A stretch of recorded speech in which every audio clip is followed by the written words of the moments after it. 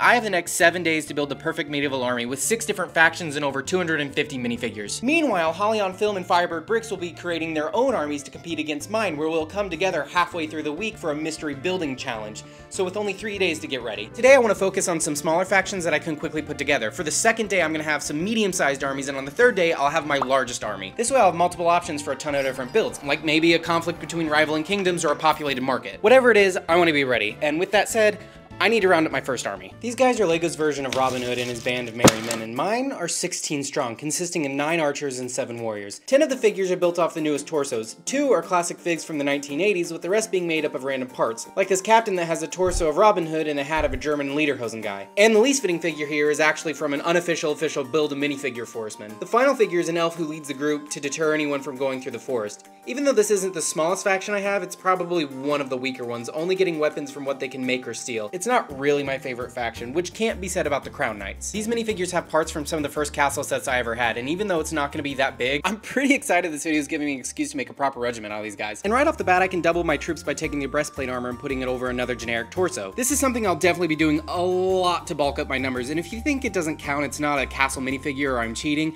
I do have a very good rebuttal. I don't care. I also picked up a few here and there that aren't from my childhood that slot right in. This Gold Knight, creatively named Gold Knight, is missing some of his pieces. But given the absolutely absurd price of a replacement at $100 for one minifigure, I'll make do with what I have. Same with this random assortment of pieces that either look like or are an offshoot of the Crown Knights, giving me 3 more. My army would stop here, but the fantasy era castle sets that these are from allow me to have just a little bit more fun. These sets are labeled fantasy because they had otherworldly creatures like trolls or undead, dragons, and the most weird one of them all, small people. Dwarfs allied themselves with the human Crown Knights, and I need no more excuse to pad out my troops with some more figures from my childhood. Only 3 of my 5 original dwarfs are still around. The last 2 have been lost to time, with only a beard remaining. So I'll build some custom dwarves, and because I'm now including a dwarf regiment, that means I can bring in their siege. I'm really excited to do this. I have not built this set in like 15 years. I'm really looking forward to finding these parts and putting them back together. With the catapult and a few additional stragglers, in total I have 22 minifigures in the Crown Knight army ready for war. To keep with fantasy, the last and smallest of my armies is made up of centaurs. LEGO released the part in 2 colors, one for a Harry Potter set and the second time in a collectible minifigure series. I tried to match the color of the hair with the horsetails like with the battle maidens, or with the fur like with this villager. Most of them have a cloth pauldron to help blur the line between human body top and horse bottom. The war chief leads them into battle, while the elder that I made using a centaur body from Trolls, bet you didn't know that was a thing, is more of the villager and spiritual leader. Besides the obvious, this one's pretty different, using the Watcher from Marvel's collar for his skirt and a plume from Monkey Kid to match his gray top. I probably won't end up using these, especially since I don't like mixing flesh tone with yellow, but I'm really happy how they turned out.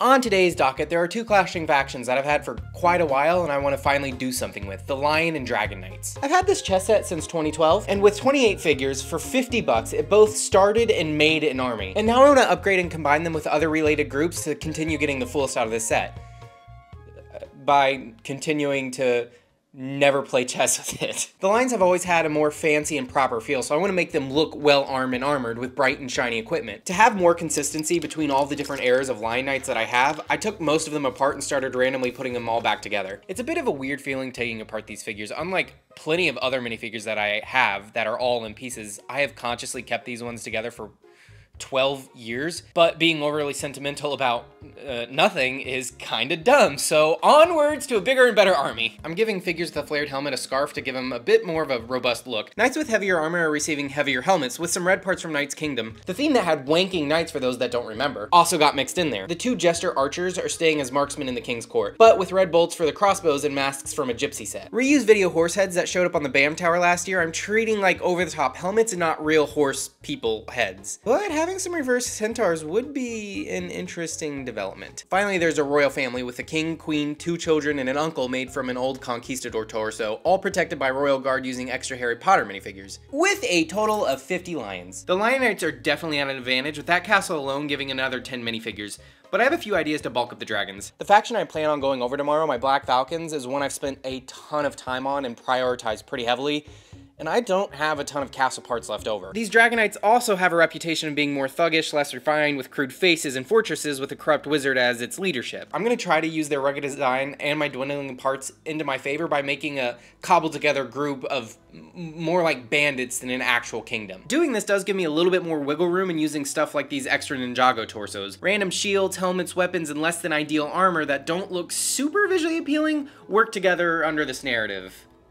Kinda. I have a few of these to seal some Dragonite figures from, but they come with a bit of a dilemma. To keep the army somewhat consistent, I swapped the colors of the minifigures that aren't normally green, but I'm not sure if I like the change. I'm gonna leave these 7 blue for now, but I'd like your opinion on whether or not I should change them to green or change the ones I've already changed back to their original colors. I'm not sure. I'm not feeling solid about either choice. After some additional upgrades and way too many banners, I have 38 troopers, a bit smaller than the Lion Kingdom, but with a mage, that kind of balances it out. Day 3, the big army day, and that big army is my Black Falcon army. How many times have I said army in this video? I've already spent way too much time working on these things. I've spent the past few year working on these, and instead of me trying to build up something, I'm just gonna go through and show all the different units that I've come up with. This army almost looks like an actual army, unlike everything else I've done so far, and it splits into 3 groups: the Blue Falcons, Red Falcons, and an auxiliary force. The Blue Falcons are the main segment under the direct leadership of a Black Falcon Lord wearing an original torso. He's joined by his advisor plus 4 gold-clad guards. After this, the troops break down into a further 3 groups: cavalry, archers, and foot soldiers, each one being led by a blue-helmed officer. The blue/black banner signifies soldiers on horseback. All 8 men are equipped with a lance and a sword, while also having additional neck armor that's just a backwards bow tie. Under blue and violet are 10 archers using the falconer bodies from the collectible minifigure series. The largest group are proper knights. With that status comes more freedom in armor and weapons choice. Among the 25 knights, one sticks out: the Black Knight, my modern version of a nothing character from a TV commercial using a classic shield and torso. I made him a bit older given that the commercial came out a handful of decades ago. On to the Red Falcons, a figure that was only available at the BAM Tower, makes up the bulk of my force. To explain the color clash between the Red and Blue Falcons, the leader and subsequently his army are bannermen to the main Black Falcon Lord. And no, I didn't steal this from a recent rewatch of Game of Thrones. Thus, to distinguish himself, lands, and forces apart, dark red is the main color of choice. In the old Red Falcon's ranks are 5 lance cavalry, 24 spearmen, 16 men-at-arms, half of which lead in the vanguard under this monster of a minifigure. And to make him extra tall, I used a number of additional pieces like a belt and metal to extend his features. The head barely sticks on because of this, but oh well. And before you ask, no, I did not also steal this idea from a recent rewatch of Game of Thrones copying the mountain.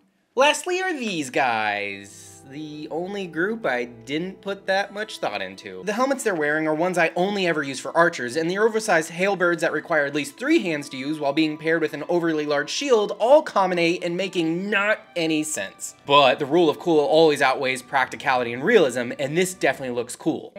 I mean, as cool as toys being played with by an adult can be. So not at all. The auxiliary unit is by far the most diverse, with 6 wholly unique classes. There's artillery, responsible for operating and maintaining the trebuchets; provisioners, lightly armored troops tasked with moving all supplies needed for battle; messengers, delivering commands by horse and falcon; scouts, to blaze the trail for the rest of the army; a field mage, tasked to defend against other magic and heal wounded; and regional defensive units protecting a nearby castle on enemy borders. Altogether, there are 145 figures right here, for a grand total of 278 minifigures this far in the video. The Falcons have called on the full strength of its kingdom and picked up any additional troops along the way to war with one or all the opposing armies here. Or at least that's what I would like to do tomorrow when we start our build challenge. That's saying the rules don't horrendously bend me over tomorrow. So I just got horrendously bent over. I just got off of a phone call with Firebird Bricks and Holly on Film to decide what our build challenge should be, but the rules make it a bit more interesting. You know how I just spent the last 3 days scrounging together nearly 300 minifigures? You wanna know how many minifigures I'm allowed to use? Take a wild guess. Is your guess 32? Because that wasn't gonna be mine! We have the remaining 4 days to build a scene to display our armies, with 3 requirements. 1, we can only use 32 minifigures. 2, it must fit onto a single base plate. And 3, we have to have a reference to one another. So my efforts of putting all of this together doesn't go entirely wasted. I think I have an idea to build something to make this work. The first rule of the minifigure cap is really not an issue. Because I made essentially 7 different armies, I have plenty of options, and almost all of them are big enough to be their own display by themselves. I'm just a little bit upset I can't use more of them, but Oh well. This is a 32 by 32 base plate. Even though it's a really big piece, once I put terrain and some sort of castle build on it, there will be hardly any room left for any minifigures at all. But if I split it up, I'll have a lot more freedom to do something more than just a big block. So that the display looks good and the figures have plenty of breathing room, I'm only gonna do a small section of the castle, maybe a portion of a wall or a gatehouse, a tower, nothing major, and have the figures laying siege to the castle or maybe marching away from it. I'll definitely need to figure this out tomorrow. I give it some thought, and splitting up the base plates to have a more interesting layout will go a long way in my display. I've also decided to feature the Crown Knights and make some sort of dwarf mine entrance to a great fortress. Maybe on the outside have a marketplace, and that's where I can have the reference to both Holly and Caleb. I'm trying to make the MOC look a little more natural with different wedge and curve pieces, building up the rockwork. This is giving me less space to use, but hopefully it'll help my build stick out a little bit more. Okay, so it's been a large number of hours since my last update, and I'm roughly halfway through my MOC. Being in a mountain, steps are steep with a natural landscape making any attack difficult. I started on this bridge to span the gap between the two main sections, and a watchtower for further defense. How am I gonna fit 32 minifigures on here? Well, I'm not at all, so maybe this was a bad idea. With only one day left, I not only have to finish my MOC, but also finish filming and editing this video, so what I'm about to say is gonna sound really stupid. Last night I got way too lost in the sauce of building, making something that, one, doesn't look very good, or good at all, and two, can hardly fit any minifigures. And there is no way it would look better with an additional 14 figs. Because the goal is to make a scene for minifigures, I'm gonna start a brand new MOC from scratch.